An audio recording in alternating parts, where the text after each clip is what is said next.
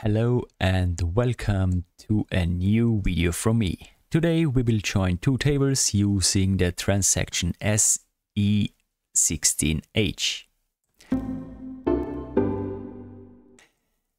I'm using the tables sFlight and sCarrier today. We see the different fields. I want to join the two columns carrier ID from the table sFlight and the table sCarrier. And then I want to show the carrier name and the URL from the table sCarrier. So we open the transaction SE16H.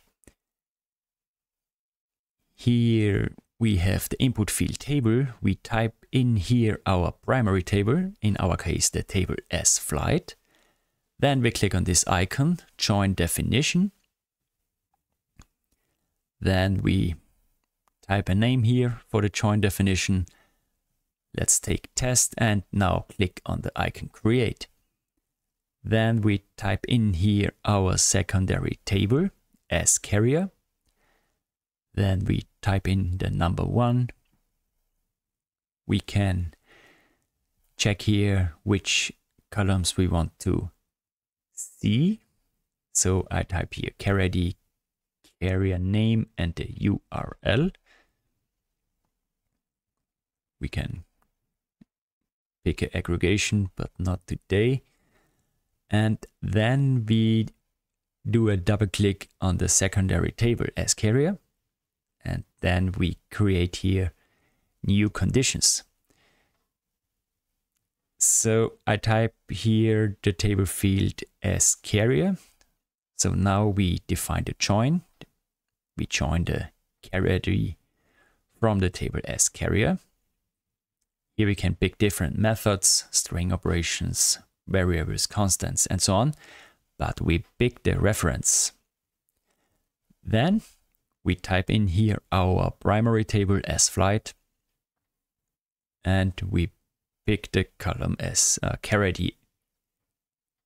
Okay, so we have to press enter here. Now we are able to pick the right columns.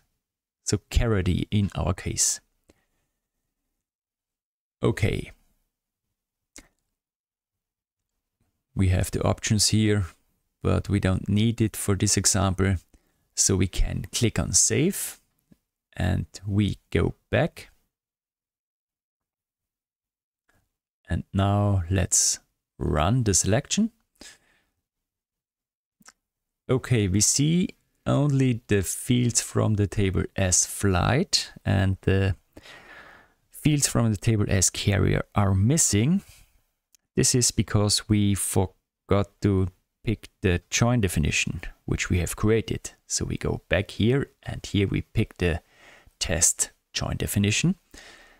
And now we can run the select again. And now we see here the fields from the table sFlight, the ID, and the ID from the table sCarrier, and the fields airline and airline URL. So the join works pretty well, and we can show the generated script if we click on this button here. Let's enlarge this window a bit, and here we see the generated report. So we can do changes here, or we can create our own program with this join. Yes, that was it. And if you don't want to miss any future videos about SAP, then subscribe to my channel and activate the little bell so that you're always notified when something new goes online. Thanks for watching and see you next time.